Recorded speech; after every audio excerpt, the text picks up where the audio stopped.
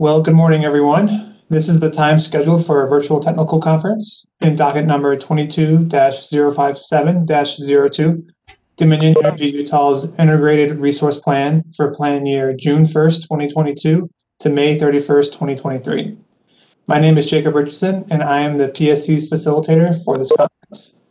For the benefit of all who are participating in this technical conference, we ask that if you are not speaking, that you please mute your connection. We'll turn the time now to Dominion Energy. Thank you. Great.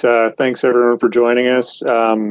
Just want to introduce the presenters today. So we've got Will Schwarzenbach, who manages our gas supply group, Will Radford, who is the project engineer on the LNG facility, and Mike Gill from our engineering group. And Will is the star of the show. He has the most slides. So I'll turn the time over to him, and we can get started.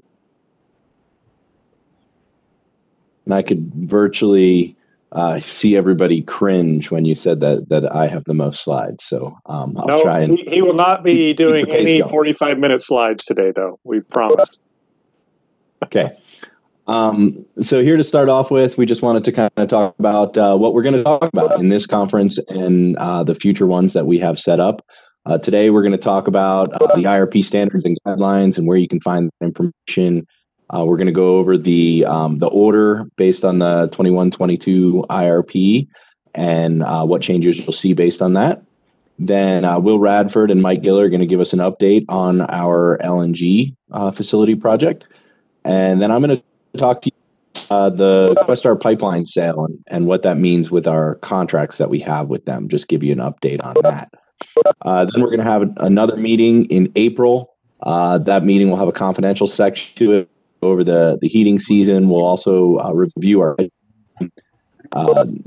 talk about Wexpro and our drilling program, and go over kind of the results of our annual RFP, which actually went out to our suppliers this morning. So that'll be in April. Then we'll move on in May and have a pretty full agenda there with talking about rural expansion, the IRP. Project details, so any projects that are included in the IRP. We'll also give a little overview of our long-term planning, which you'll see more of, and then an update on our ability projects, and also an update on system integrity. Then we'll file the IRP in mid-June, and we'll have all the subject matter experts available for a presentation and review of that on June 28th for a technical conference. That's kind of what we're going to be talking about. If we move forward, the first item on our agenda for today is we do this every year. We review the standard and guidelines and tell you from 2009. That's kind of generally what guides our IRP. And then each year we have orders that kind of add to it or change it a little bit. But based on that standard and guidelines, here's where you can find the information that was ordered in those guidelines. Our changes to our customer growth, that will continue to be in the IRP in the customer and gas demand forecast section. Any changes to our linear programming optimization model, that'll be found in the final model results section. Any changes to our DSM models will be in our energy efficiency section. Our supply and demand forecasts, our send out and DSM results, that will all be in our customer and gas demand section. The gas quality issues will be talked about in the gathering, transportation, and storage section. Changes to our GNA models, which are our gas network analysis models. Those will be abilities and constraints, as will the results of those models be in the system capabilities and constraints section. Our integrity management, issues will be in the integrity management section, and any other issues to discuss, we'll schedule as needed. Many of those are already included on this agenda for our remaining technical conferences. Are there any questions on this?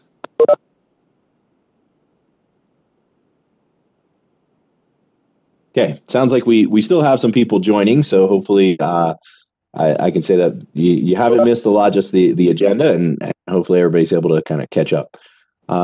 The next thing to talk about is, based on those standards and guidelines, then I said, we have orders, which also change what we need to include or say how we met those guidelines. Based on our 2022 IRP, we received an order where our Public Service Commission said that we generally complies with the requirements of the standards and guidelines. So we're gonna. That's why we're continuing moving forward with similar objectives. There were some additional commitments that we made based on feedback. And we've committed to do a number of things here. Some of those things we've committed to. We're going to include additional details related to any decisions to what we're calling override the send-out models. These are operational decisions that we make that go against the send-out model. We will let you know about any of those. They're often in variance reports. They'll also be in the IRP. We started last year including a subsection labeled long-term planning. That's within the system capability constraint of the IRP. We are going to include additional detail in that as much as we can. So you'll see that there. We're interested in updated with regards to the joint operating agreement that we have with Questar Pipeline that is going to continue going forward. We'll talk about that a little bit later. We're going to give a summary of the interruption analysis conducted in future IRPs. So you'll see more information on that. We do that every year, and we'll just provide a little more detail. We are also going to provide additional information regarding gate stations in future IRPs. So you'll see a little bit more detail regarding, whether near capacity, at capacity, and what our plans are for those. We're going to include total miles assessed under the integrity management section. So that's not something that we had before, so that'll be included in there. We're going to explain the impact of the that we initiate to our models in future IRPs. So any change, and this is mainly referring to the send out modeling, but also to the GNA modeling or any modeling we do, we're going to explain the impact of those, not just what changes we make. Then we're going to provide greater detail about material focused or discussed in the IRP technical conferences. So anything we talk about in those technical conferences, we're going to the same amount of detail or more in the IRP. And then particularly this year, we're going to review the results of our hedging program, some of the changes that we made last year going into this heating season, and provide a proposal for future of the program. So we'll talk about that in, I believe that was the April technical conference. We'll also have more detail for that in the IRP itself. Next slide, Kelly. All right. The next thing I wanted to summarize is last week we had a stakeholder meeting. We're going to try and do this at least every year to kind of get a little more personal feedback on what we can do better and what additional changes that we want to see. The attendees to that meeting were representatives from Dominion, and also both the office and division participated in that, and it's good. I see it as a very casual conversation where we can get some pretty good feedback in terms of what we can do better. Some of the things that we discussed this time were concerns regarding the use of the send out model. A lot of these are things that were also addressed in the order. So operational considerations for overriding. Why are the changes made to model programming and what impact? So again, it's not just the changes that we make, but the impact. We had a discussion on what would be included in the long-term planning subsection of the IRP. We requested some detail on how the joint operating agreement with pipeline will be handled going forward. You're going to see some of that. There's a discussion in the request on basically some information on what's going to happen with the splitting of our gas controls. So distribution and pipeline gas controls are going to be split as part of the sale of Questar Pipeline. Then we're also going to, we discussed of detail from the IRP technical conferences. So that's just going into more detail, not just highlighting what we talked about in the technical conference, but actually including the same or more detail on each subject. Then we talked about the request to include information on loss and unaccounted for from first and second, I guess, I don't know, what do you call it? Third parties. So first and second parties. And then a request to describe how the LNG facility will be utilized once it's completed. So those are things we talked about in the stakeholder meeting. Those are things we're going to address in the IRP going forward. Any questions at that meeting or what came out of it? All right.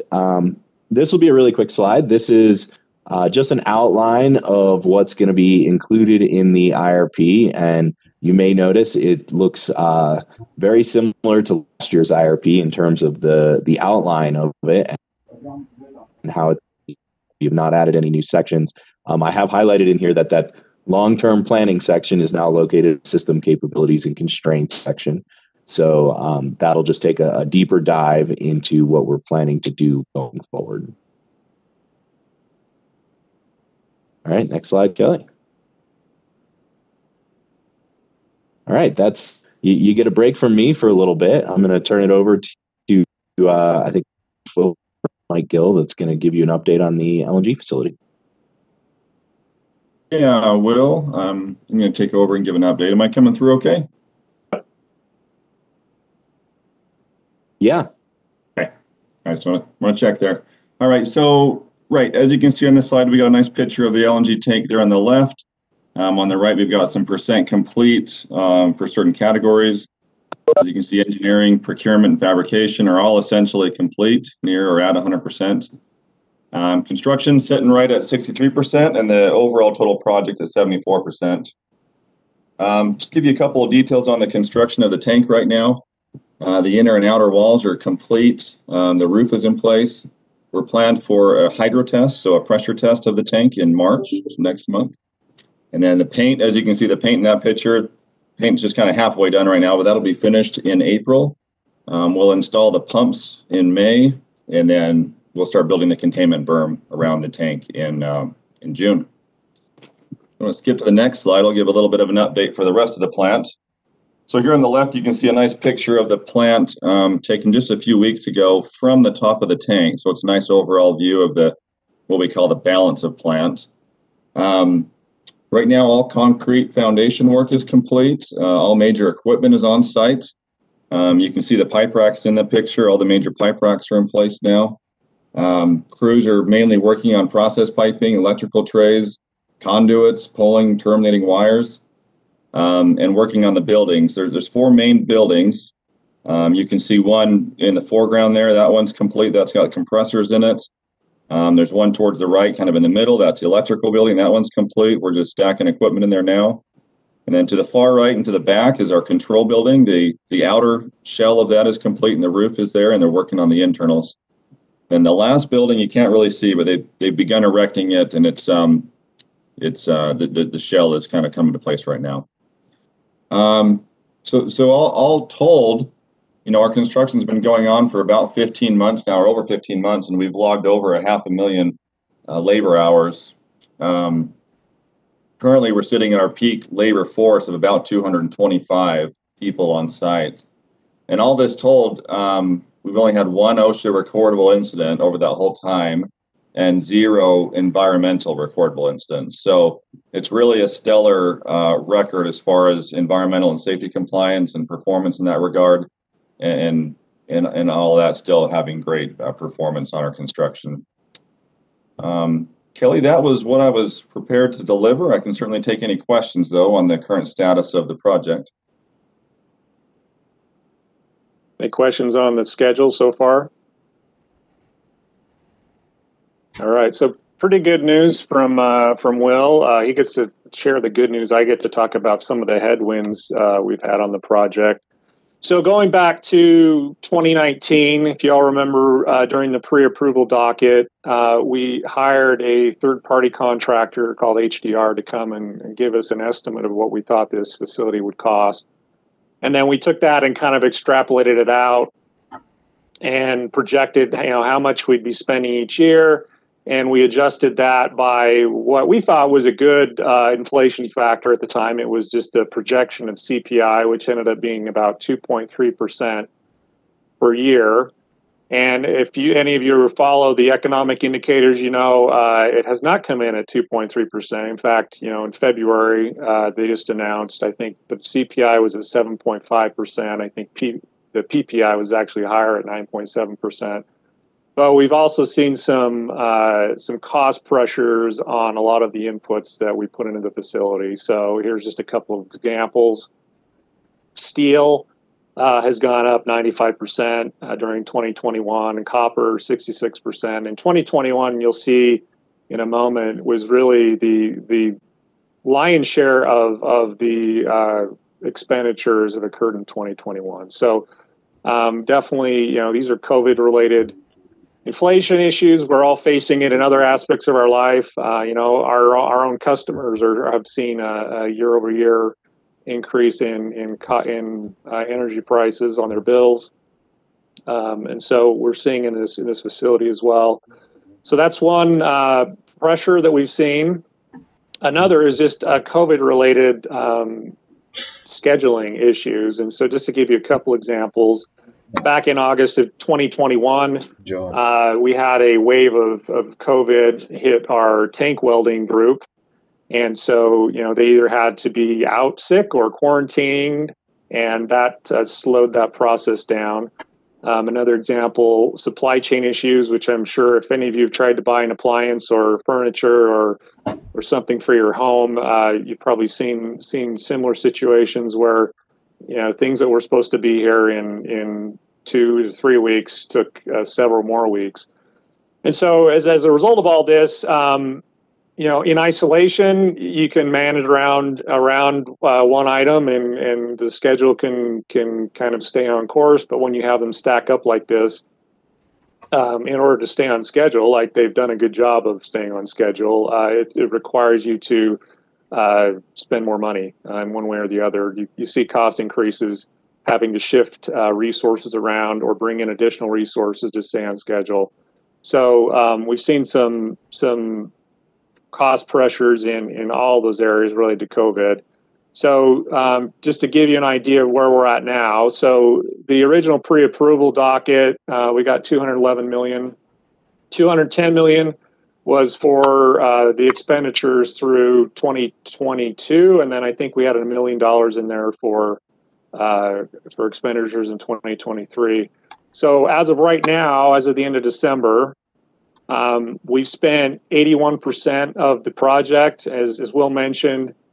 Most of the procurement's done, so that's good. Most of the fabrication's done, so really we're just focusing on constructing the facility at this point. So we feel like we have pretty good, certainty on where the costs are going to come in.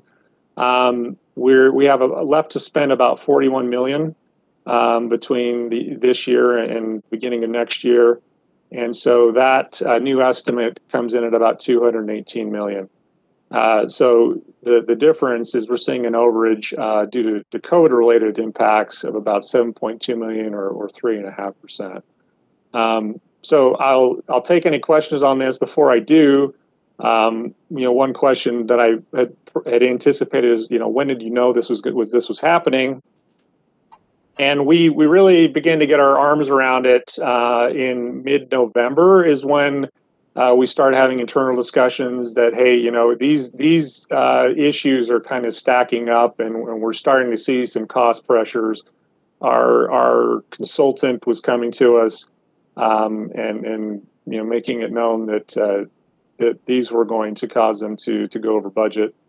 I think we got a really good feel for where we were at by the end of December, is where we kind of had a better feel for these numbers and where we're at. So that gives you an idea of timing for us. As I mentioned, 2021 was the big year for us, and so we really weren't aware that we were going to be in this situation until towards the end of the year, just because that's when most of the costs were coming in. So any questions on COVID-related impacts to the project? And I can't see hands, so if you have any questions, feel free to just speak up. Okay. So one other issue we wanted to share, Mike's going to talk about our thermal radiation zone. And I know many of you from the division are intimately involved with this the situation and know the details, but for the broader group, we wanted to give a little background and kind of where we're at on that as well. So go ahead there, Mike. Okay, well, thank you, Kelly. Yeah, so I just wanted to just spend a few minutes here talking about the exclusion zones, the need for exclusion zones, and what our remedy is with some covenant agreements that we've recently entered into. So by way of background, PHMSA and NFPA 59A code requires that you conduct a thermal radiation exclusion zone analysis to identify any potential impact areas that may extend beyond your property lines. That analysis preliminarily was conducted in 2017 by our consultant HDR, who assisted us with developing the FEED study for this project. And there was two potential offsite impact areas that were identified: Kennecott at 15.4 acres, and you can see that on the slide shaded purple, and Magna Water, which is the green square there, with a potential impact area of about 3.9 acres. You can see the circle that overlays both of those areas. That is the impact zone area. So it's not the entirety of those squares, just the are overlaid with the circle. In 2017, HDR concluded by a strict reading of NFP 59A that the exclusion zone development and impacts only need to be considered at the time of siting. However, in working with PHMSA and reviewing a 2015 response to some FAQs that PHMSA had, PHMSA, who is the code enforcement agency associated with this project, has a different opinion and concluded that the exclusion zones and control of those exclusion zones needed to occur for the life of the plant. So late 2020, Matrix, HDR, and Dominion revised our conclusion, our 2017 conclusion, and determined that we needed to have control for the life of the plant of those areas identified with the circle. So our solution to this was to enter into executed covenant agreements with both Magna Water and Kennecott that would explicitly restrict activities within that area that would be in compliance with both PHMSA and NFP 59A code. These covenant agreements are legally binding, they're durable, they will allow us long-term control over the exclusion zones for the life of the plant. And we feel it was a win-win for both parties, or for all the parties involved with this, in terms of the covenant agreements. So, any questions on that? And while we're waiting for any questions, I will add, so these covenant agreements were entered into at market prices, and they ended up being $4.7 million for all of them. Now, because they're restricted covenants, they're not treated as part of the project. Like, we don't own them. They are treated as a prepaid asset that gets amortized over time. So that would be the accounting treatment of them. But that's where we stand on that. And like Mike says, we believe this resolves the issue going forward. So any questions on any of these items we've talked about so far? And this is Bela with the office. Can you hear me? Hey, Bela. Yep. Good morning. I'm just trying to understand, when you say exclusion zone, you mean there can't be any activity in those areas that produce heat that might affect the LNG facility, or can you explain further? Yeah, so it's the other way around, basically. So Thermal radiation. The thermal radiation zone would be in the incident of a fire of the LNG at the plant. So say we have a rupture of the tank, we've filled up the containment area, and that LNG has caught fire.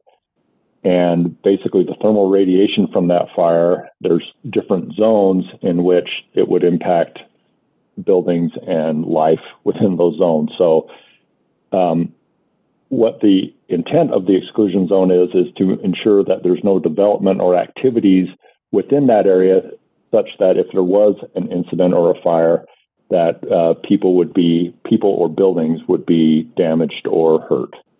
And so it's really to prohibit and restrict activities within those areas that those landowners may engage in to prevent risk and prevent incidents from happening if there was an emergency. Does that answer that, Bella? Yeah. So essentially, there couldn't be any development within that circle. For example, any businesses or any residential areas, right? That's correct. Yep.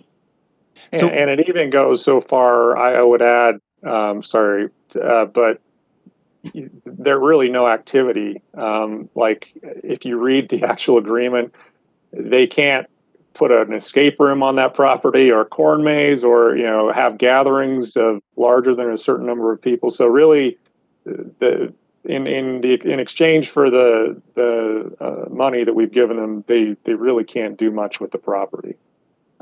So it keeps it safe in case there's an incident. Sorry, Bela, go ahead. Exclude, yeah.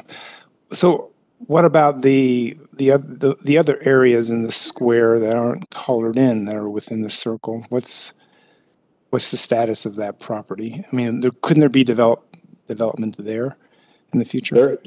There could be development, but if it's outside that circle, it's not a concern in terms of life safety or building safety.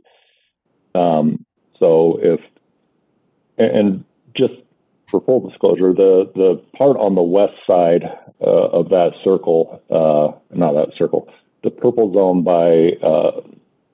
that Kennecott owns, on the west side or the left side of the page there, that is directly downstream or down right below their containment dam for their tailings ponds.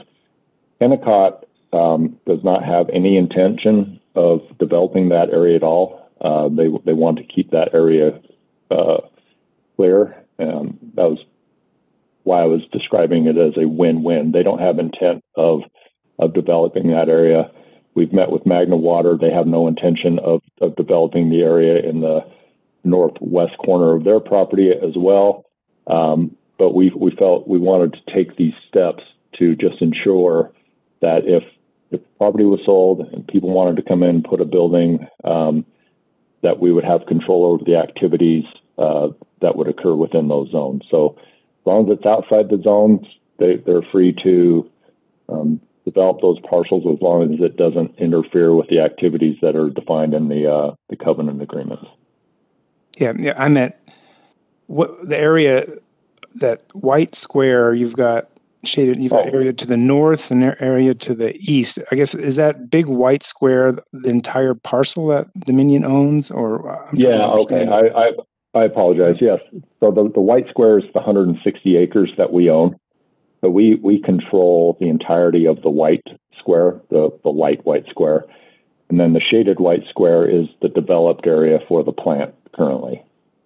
Oh, so the larger white square that's just outlined, you own that property? That was part of the purchase of this property, or this development? Yeah, that was part of the initial property purchase of, it's 160 acres that we control within that light white square.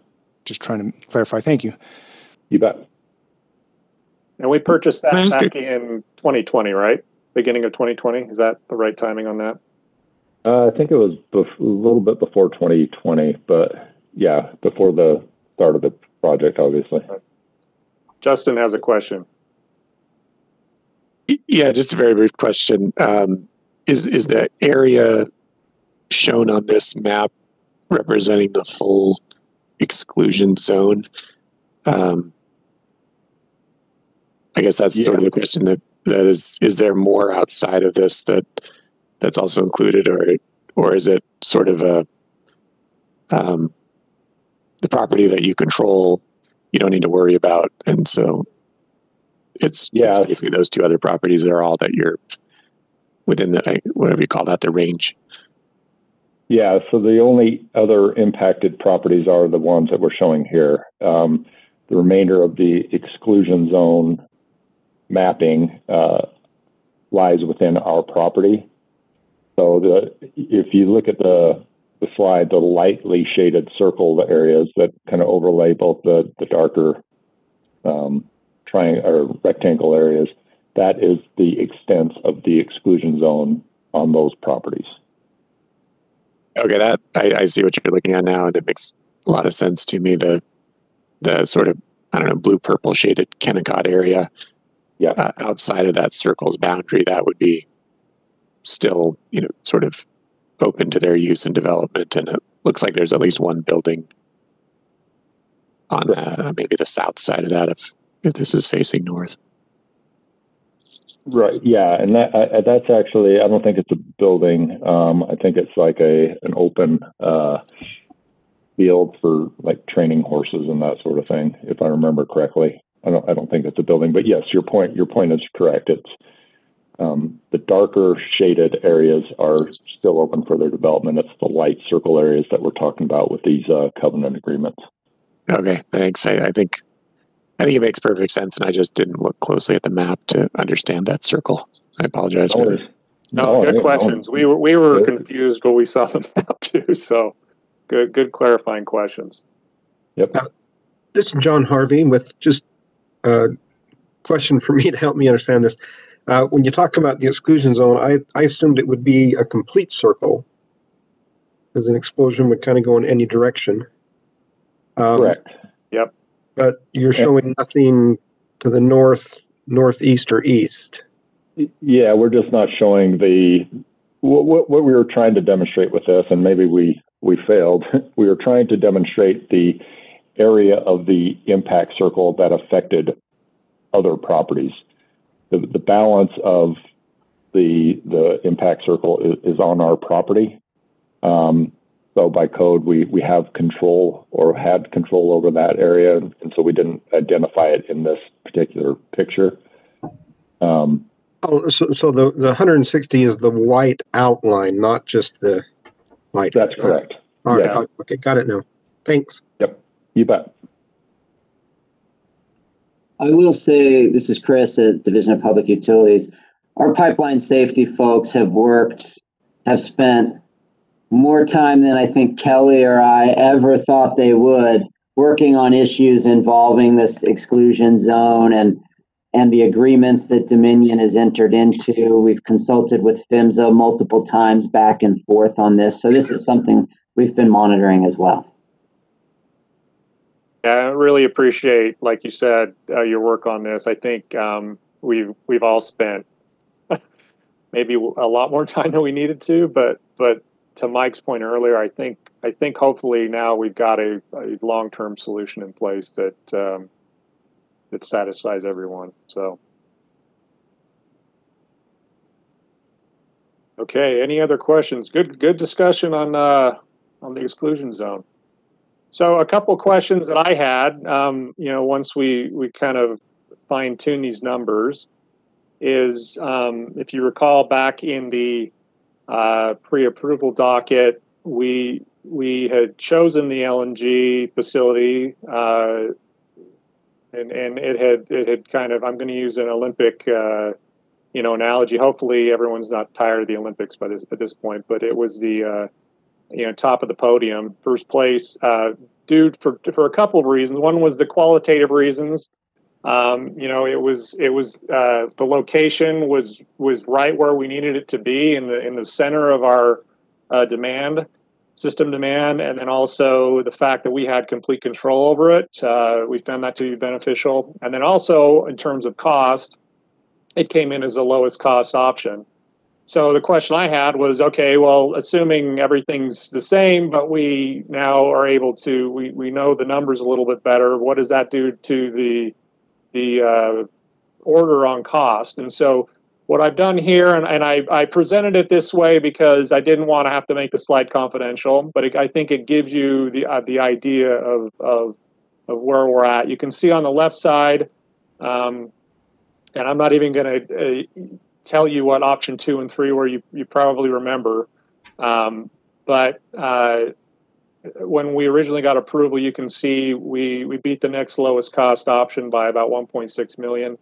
And I went back and reran the numbers. I put in the $7.2 million of COVID related issues, as well as that $4.7 million thermal radiation zone.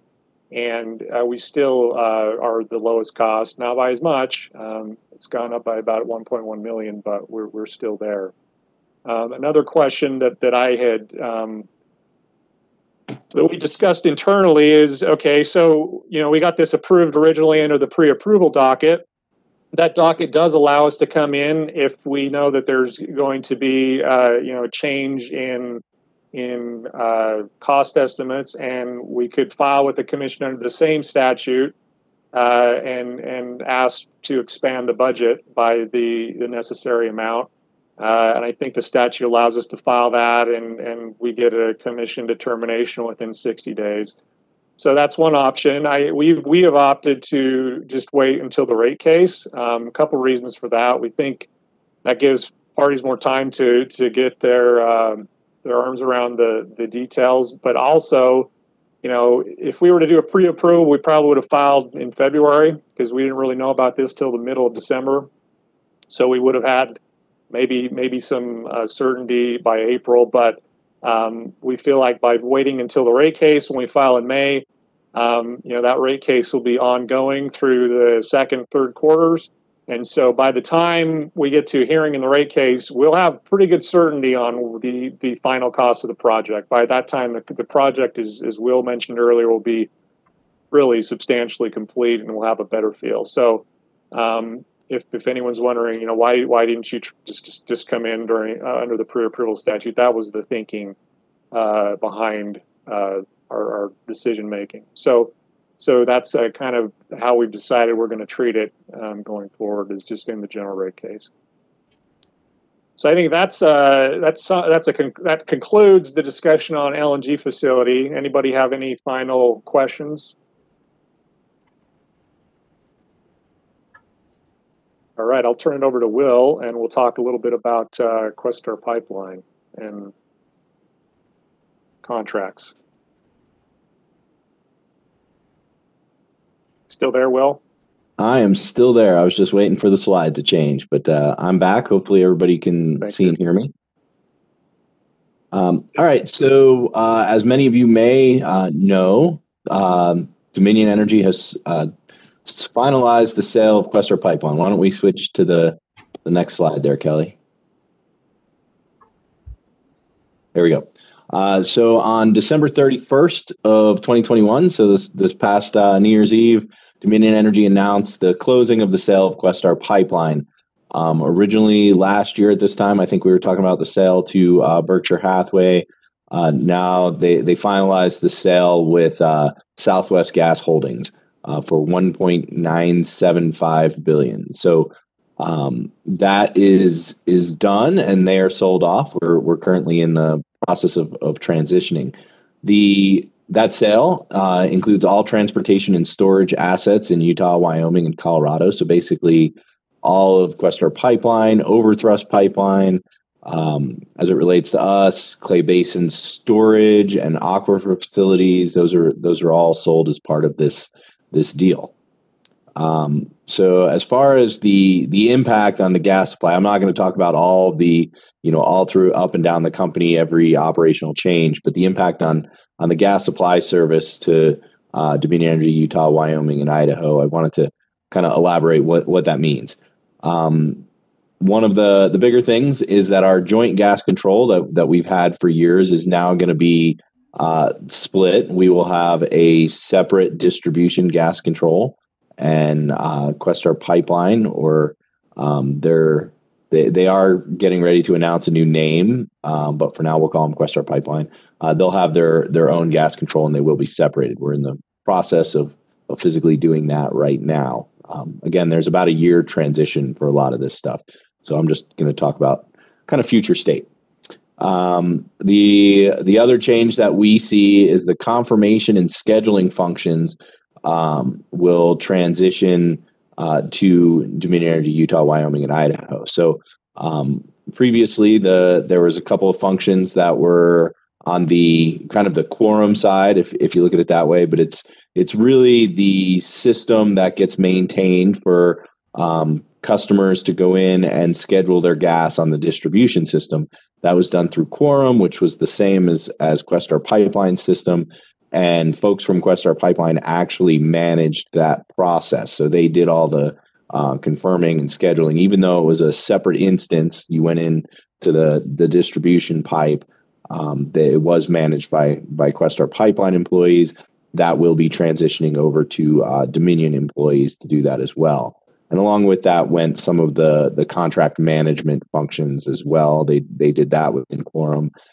All of that will now transition to us. The next thing is our contracts, and this is probably the biggest one. This we're going to go into a little bit more detail here, but all of our transportation contracts that we have with Questar Pipeline, none of them will be negatively impacted. And I'm going to go through contract by contract and just kind of highlight all of that. But the last thing I wanted to touch on was the joint operating agreement. As of now, we're planning to continue with the joint operating agreement just as we had before. I don't know. There may be some changes to some of the appendixes, but really the meat of it is as it impacts gas supply is going to stay the same. Where our planning group meets with their planning group or kind of sends back and forth and says, here's what our flows are going to look like, how we're going to spread that between the gates. And this is what it looks like on the pipeline side, and they pass that information back and forth. So that will continue going forward. There may be some tweaks to it here and there, but overall, it's going to stay the same. Any questions before I dive right into the contracts? Yeah, Will, this is Eric. I have a question. Hey, Eric. Hey. Has there been any talk about some of the assets that Southwest may not want to keep that they want to sell back to Questar? Have you heard of any of that? I have not been part of any discussions on that. As far as I know, everything that was sold to them is going to Southwest Gas. So I don't know anything about trying to give anything back. Okay. Thanks. Any other questions before we move forward? I'll just note that I saw Colleen Bell coming out of your building with a Dominion employee badge the other day and had flashbacks. You're ahead of me because I work in that building and I haven't seen her back yet. So that does remind me, Will. I have another question. Okay. Will Southwest be using your building and facilities in the same control room, or are they going to be off-site? So as far as I'm aware, they are going to stay on just the third floor of our building and have that control room. And again, the control room, gas control, will be split out, and we're building our own control room over in the DNR, our operations center over there. Okay. But they're still going to stay in the third floor, from what I've been told. Thanks. And I know the sad news is that a lot of people have asked this, but I am strictly a distribution employee, and my group is all distribution, so nothing really changes for me. I'm still going to be here. I'm still on the Dominion Energy side. So I know few people have had that question, but just to be clear, you're still stuck with me. We're glad we still have you, Will. All right. Why don't we move forward to the next slide, and we'll dig into all of our contracts with them, and I'll just kind of give you an update on where they all stand and what needs to be done with some of them. So All right, we're going to start off talking about our transportation contracts. Oh, I think you skipped 2. There you go. Transportation contracts. I'm not going to go into all the details on the contracts. I'm just going to kind of highlight the ones that are need to be discussed. So contract 241, that was renewed just a few years ago in 2017. I guess we are halfway through that. Time flies when you're having fun, but that contract doesn't expire until 2027. So there's really no impact of this sale at all. We'll continue with that contract just as we would, and we'll evaluate it as the term expiration gets closer. I can say the same for contract 6136. Most of you probably don't recognize that contract number because it's not really been talked about much before. That's the Hiram expansion addendum we did back in 2017 as well. So that added some capacity at our Hiram station, and everything about that contract just goes right along with the 241, but it is technically a separate contract. Again, no impact because it does go for another 5 years. No need to change anything. We'll look at it as it gets closer. 2945. This one's not highlighted, but it is. Oh, Kelly, Sorry. I think you skipped. It's coming back. Okay, there it is. All right. So 2945 isn't highlighted because we don't have to take any action on it. And the reason we don't have to is because we already have. So this contract was renewed recently. Again, we try and do that as part of the IRP cycle, but this one we felt we wanted to move forward on. So that renewal will be effective April 1st, and that was so this contract was in Evergreen previously, so it was just going year to year, and the current year of that Evergreen will expire at the end of March. We wanted to make sure we renewed this one so it'll renew April 1st and go for 5 years. The reason we wanted to do that is we have very favorable terms on that contract. It's not necessarily a max rate type contract because if you'll recall, that is our seasonal capacity. It uses overthrust pipeline, which is capacity that is in high demand right now, and it gives us access to some key receipt points. So this is to put it simply, it's a really good deal that we didn't want to lose out on. So we wanted to make sure that while they were willing to renegotiate that deal and do it going forward, we wanted to move on that before, because we don't necessarily know what their strategies will be going forward. So we wanted to make sure we lock that up going forward. We've done that already, and we'll talk about that in the IRP as well.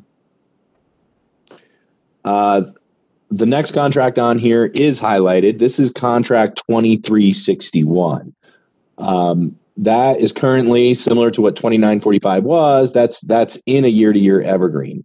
So that contract right now goes through November of 22. So that'll go through to this November. It is a max rate contract. So it's definitely useful in terms of what we use it for. We use it to serve Indianola, which goes down to our southern system. It is in demand capacity and everything, but being that it's at a max rate, we do want to lock that up for a longer term rather than going year to year. So we'll probably look at a 5-year contract on there. But because it is at a max rate, we didn't feel like it was at risk currently to not having that be offered back to us, because we do have max rate. We actually have a right of first refusal. So we're going to include that analysis as part of the IRP. You'll see it in there. But right now we're considering going for another 5 years in that contract. Just didn't have the urgency to do it right now before we went through and described that analysis in the IRP. The next contract that we have transportation wise is 6546. That's you'll recall is a recent one that we did last year. It is for overthrust capacity. It's about 8,000, just over 8,000 decatherms of capacity. So it is a small contract. It basically just extends the path on some of our capacity of 241 back to some better receipt points. So that was a small contract that uses overthrust capacity that allows us to do that. That one doesn't expire until 2027, as with the others. So again, it doesn't change. No real need to change anything on that contract. And that's kind of it for our transportation contracts with them. Are there any questions on those before we move forward to some of the other services? All right. Hearing none, we'll move forward to some of our other services we have with them. So namely firm peaking service and no notice. The firm peaking service is actually, the way it's technically done is through addendums to contract 241. Last year, because we had, those contracts were kind of in flux due to the potential sale, we were going on a month-to-month basis through this heating season. So up until just a few days ago, February 14th, or actually that was last year for 2020, 2021. Those were month to month. We did extend these prior to this heating season. So this year we were covered through this February, and we did those for 3 years through 2024.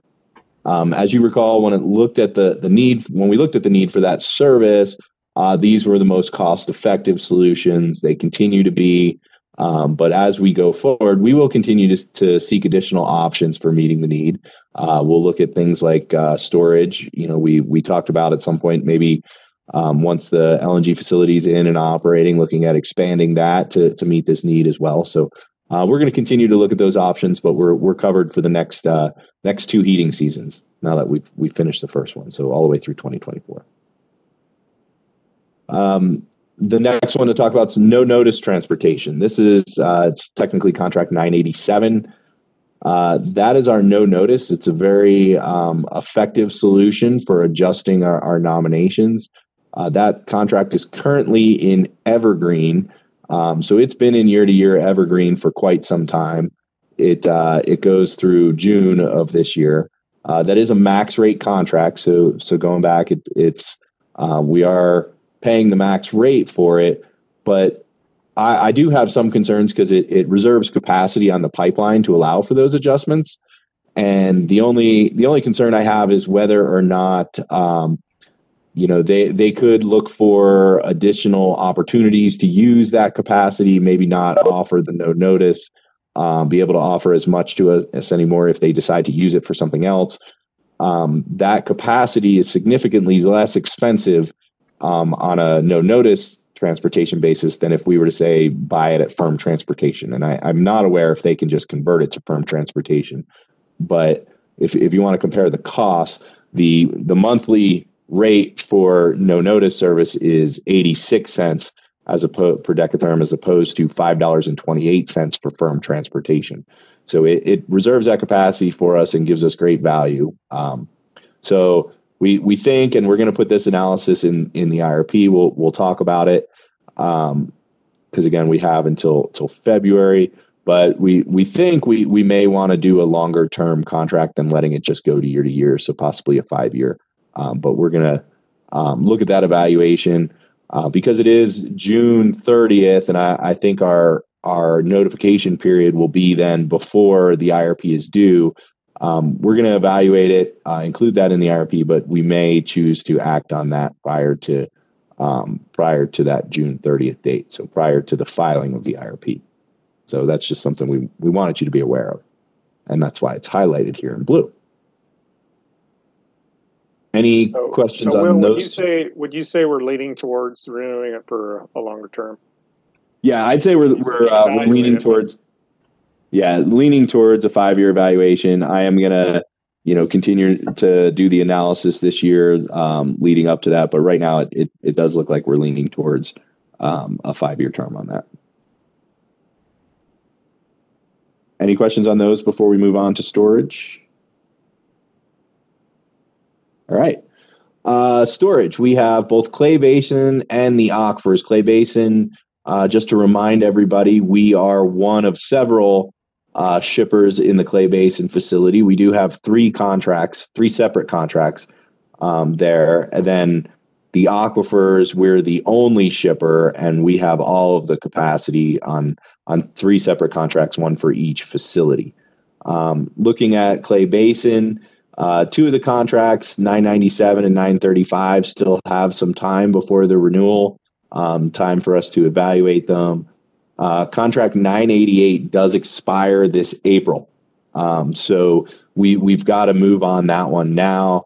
That storage is in high demand. It's required for operations. I mean, it provides us numerous operational benefits. We also use it for hedging. When you talk about our hedging options, storage is one of them, and Clay Basin is pretty much the best around. So we are planning to renew that prior to the term expiration in April. So that will be done soon, and we will include that analysis in the IRP. So I'm telling you right now, we do want to extend that, so it will be done in the next couple of weeks. As far as the aquifers go, all three of those contracts don't expire till August of 2023. So we will be analyzing them soon. They're probably next on the list to analyze and see what we want to do for 2023. But we will have some time to go over that evaluation with you guys before we do that. So any questions on storage?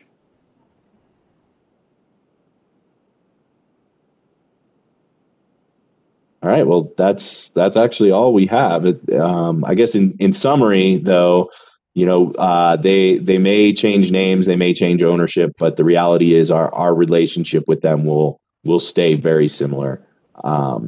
We've always had to deal at an arm's length, and it'll stay the same. The exception of, like I said, gas control splitting and some small stuff. It'll be very similar, and our contracts will stay in place. All right. Thanks, Will. So last chance for any questions about anything we've covered today.